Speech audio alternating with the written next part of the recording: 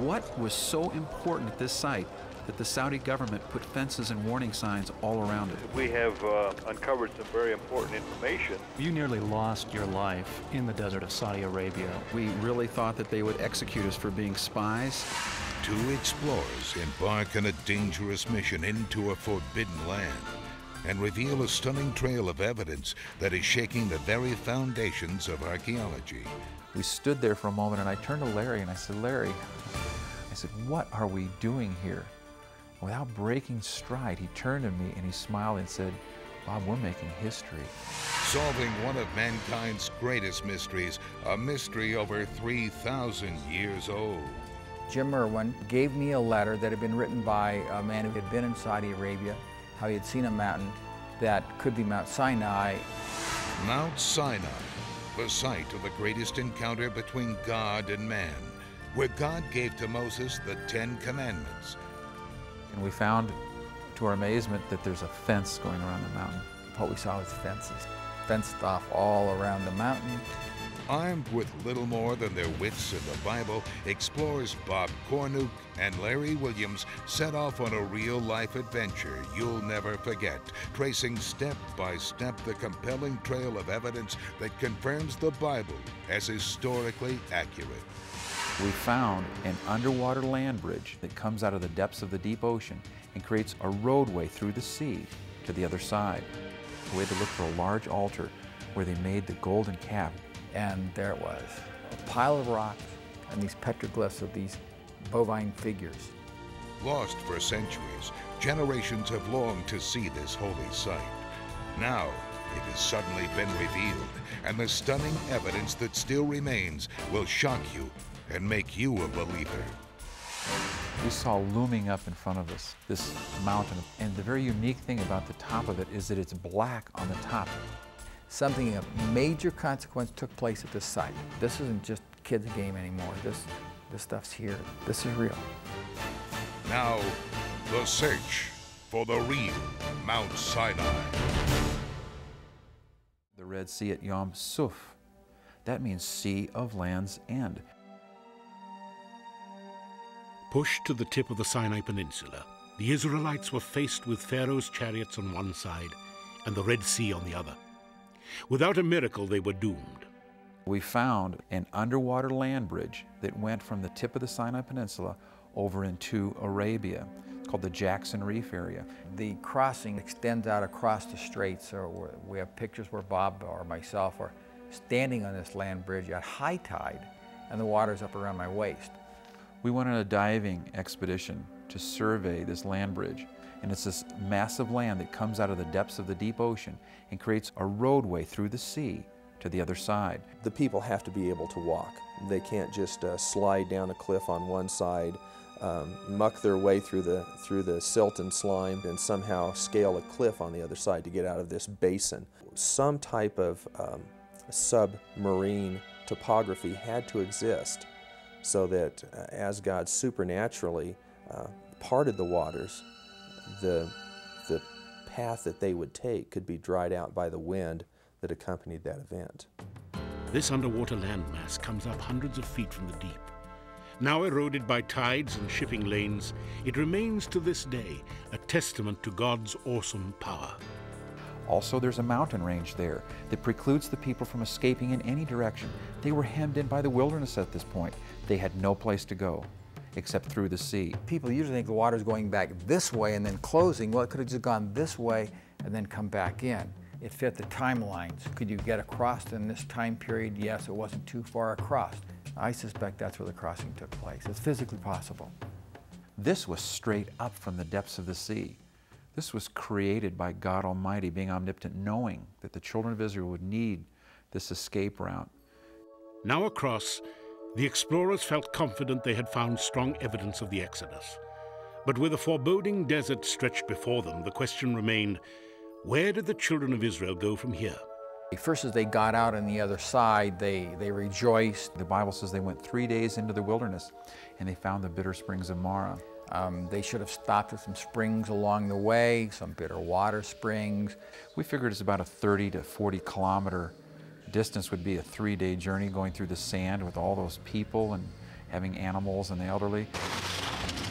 And 33 kilometers inland, sure enough, we found these springs sitting right there by the road, and we went over and tasted the water, and it was so bitter you couldn't touch it to your tongue.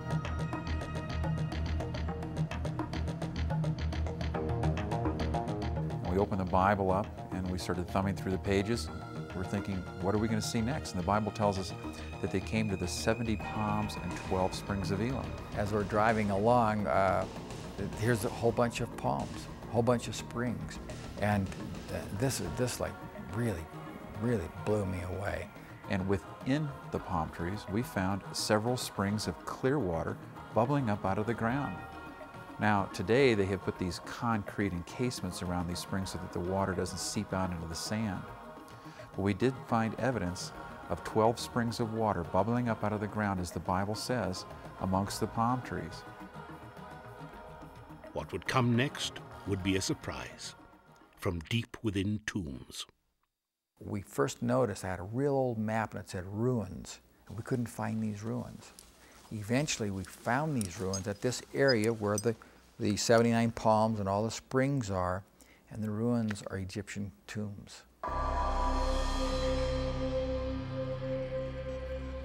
There was a fence going around it with barbed wire. There was military guards placed around it. There was police jeeps driving up and down the street patrolling. And a local person said, oh, well, we call those the Caves of Moses. Like, you know, like we'd say, yeah, there's a McDonald's on the corner. So part of their culture, once you start with these people, well, yeah, Moses came through here, don't you know that? What's wrong with you? The legend of the Exodus was still alive in the Saudi desert. We had a chance to talk to a Syrian archaeologist. He heard us speaking English and came over and wanted to strike up a conversation, and we asked him right off the bat, what is in those caves that you're doing archaeological research on at the edge of town? And he said, oh, we found writings in these caves that say that the prophet Musa, which is Arabic for Moses, that he came through this way with his nation of people, and that he camped right here by the water. As they drove towards the mountain, hearts pounding and eager to learn more, they soon found that this wasn't going to be as easy as they thought. And we found, to our amazement, that there's a fence going around the mountain. What we saw was fences, fenced off all around the mountain, great big signs in Arabic and English. That's the only sign we saw in Saudi Arabia that was both Arabic and English, other than at the airports. Everything else was Arabic, but it was real clear, don't go behind this fence, archaeological stuff, etc. We felt that we'd just find this mountain all alone in the middle of nowhere. Little did we know that this mountain is being protected by the Saudi government. But there was a rebellion at Mount Sinai. The Israelites forgot the God that brought them to safety and built and worshipped a golden calf made from the gold they carried out of Egypt. Bob and Larry wondered if they might find an altar. And then we said, well, let's see if we can find this altar site. So Bob went off, and Bob, of course, having a better compass and sense of direction than I did, he would just like, went right to it, started yelling, come on over here, come on over here. I went like, don't yell so loud, they're gonna hear us. And he just nailed it right away. And sure enough, we found this altar that was about 30 feet high and 30 feet across. And there it was. I'll call it an altar site, a pile of rocks in the middle of very flat, barren land. Rocks are maybe 20-some feet high, maybe a little higher than that, very flat at the top, and these petroglyphs of these bovine figures about halfway up, etched into the rock. Not painted, etched into the rock. What you are seeing is exclusive amateur high-8 footage of the Jebel al-Lawz area. This high-8 footage was smuggled out of the country at great risk.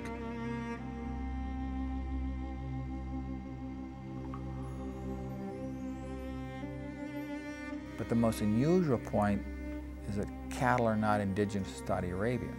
It's sheep country, it's goat country, there's no cattle there. So to see a cow figure on an extremely old petroglyph also really got me going, saying, yeah, you know, we're onto something here. Later on, we did find that they were Egyptian artwork, and that this probably was the altar that they made the golden calf, because we have this ancient bull god Apis inscribed on several places on this huge altar. Now, this altar was man-made. It would have taken hundreds, maybe even thousands of men to move the boulders in place to make this altar. Of course, they had the entire workforce of Pharaoh at their disposal, and they did have the skill of working on large-scale projects. The petroglyphs are representing Egyptian cattle, which of course are not native to that part of the country at all, and certainly would have been the kinds of cattle that they brought from the land of Egypt. It's not a place where someone would go and counterfeit an Egyptian petroglyph in the middle of nowhere where it's never going to be seen for no reason. So I think that's probably the most significant thing that was found there. And I think that was the sense I had, like, whoa, you know, this isn't just a kid's game anymore. This stuff's here. This is really, this is here. This is real.